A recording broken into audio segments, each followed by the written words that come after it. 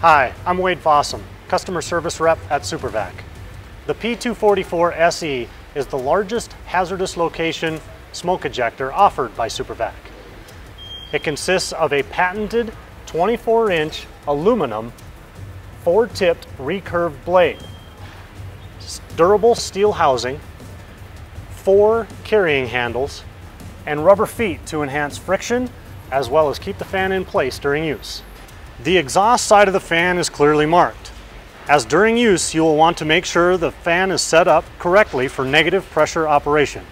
Although SuperVac smoke ejectors were designed for negative pressure, they can be turned around and used for positive pressure operations as well.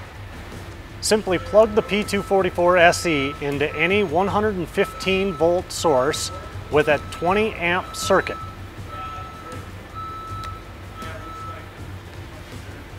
Pull the power switch on the side of the unit to turn it on.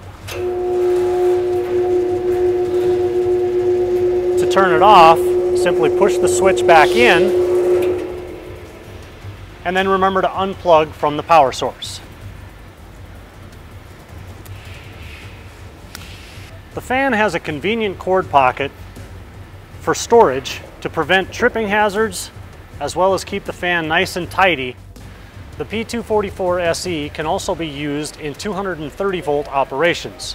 The back of the motor has a switch to go from low voltage to high voltage. Simply use a flathead screwdriver or a nut driver.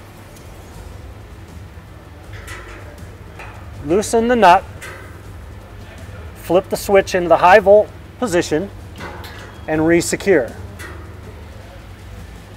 If using any 230 volt operation, please be sure to check the switch and make sure before turning on the power that it is set for high voltage.